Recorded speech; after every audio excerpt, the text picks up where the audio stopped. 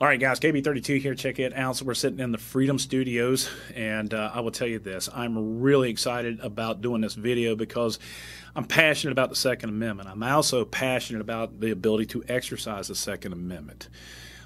This is about the Supreme Court hearing a case talking about giving the New Yorkers the ability to carry concealed, making it a shall issue versus a may issue. Now, in may issue, you have to describe to the government why it is you need a gun or you need to carry a gun, either as part of your work process or you got somebody coming after you just going to kill you.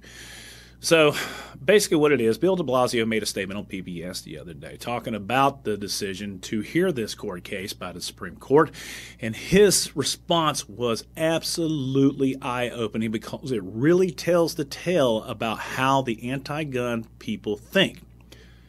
I've said this before. If you have a firearm, these anti-gun people look at you as a potential criminal or a gangbanger. They lump you into this whole group of people that you're an evil individual and they can't understand why it is that you need a firearm.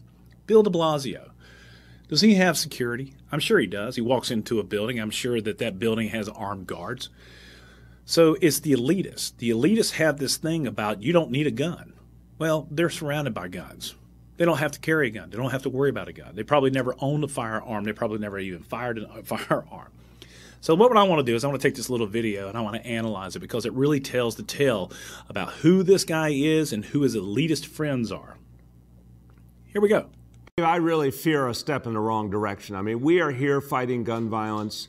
I got to be honest with you. If a guy sits there and his response to this decision for the Supreme Court to hear this case and his response is, here we are fighting gun violence. What he doesn't understand is that, let's just say, for instance, my good friend Baldy Curious, 1776, they live in New York, and they go through the process on what it takes to purchase a firearm up in New York. It's absolutely incredible. If you buy a pistol, you have to take the application to a judge. The judge has to sign off on it. I think there's like a 10-day waiting period or even as much as 6, whatever the judge decides where it is. But the further north you go, the easier it gets because they are freedom-loving individuals up there. But in the big city, oh my goodness, he has a gun as they're getting hit with bowls of you-know-what. It's absolutely disgusting. But this guy, he just lumps you as a potential firearm owner as a criminal. Here we go.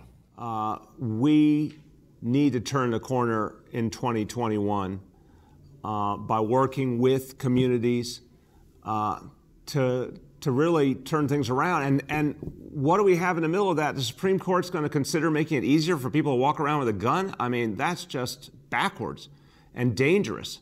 So I heard that news and my heart sank.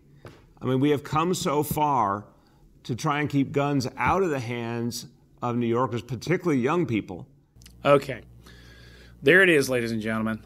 Without a doubt, they have come so far in keeping guns out of the hands of New Yorkers. There's nothing more anti-Second Amendment, anti-constitutional is what that jackass just said. For him to sit there and, first of all, talk about fighting gun violence, then talking about keeping firearms out of the hands of New Yorkers, it blows my millennium. I'm just sitting here thinking to myself, what a jackass. This guy is an elitist. He is what are we talking about when we have privilege? That's privileged. And talking about keeping guns out of the hands of New Yorkers and young people. Well, as a responsible parent, I'm pretty sure I can keep the firearms out of the hands of my children and keeping them from dragging them to school just by making sure that I maintain control of my firearms and my children are brought up correctly. But for a socialite like this jackass right here, lump me, a responsible gun owner, in with the rest of the criminals because that's what they do. And I'll say it and I'll say it again and again and again. You are a potential criminal as far as he is concerned. Let's finish it up.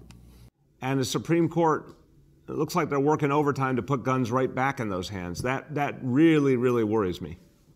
You should be worried because it's elitists like that who are scared of guns and scared of people who have a mind.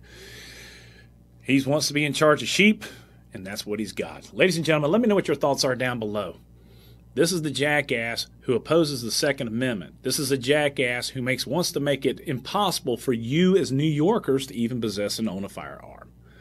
And here it is, out of the jackass's mouth himself. Well, anyway, with that being said, guys, yeah, this kind of stuff that fires me up. You have a right to the Second Amendment no matter where you live. And you have a right to carry that firearm no matter where you live. New Yorkers are none the safer because of the inability to carry a firearm. But guess this, the only people who carry firearms in the state of New York or in the city, concealed, without having it issued, are criminals.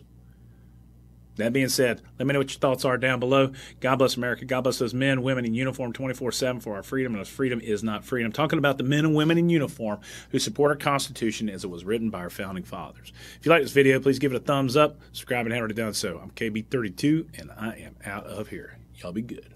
Boom.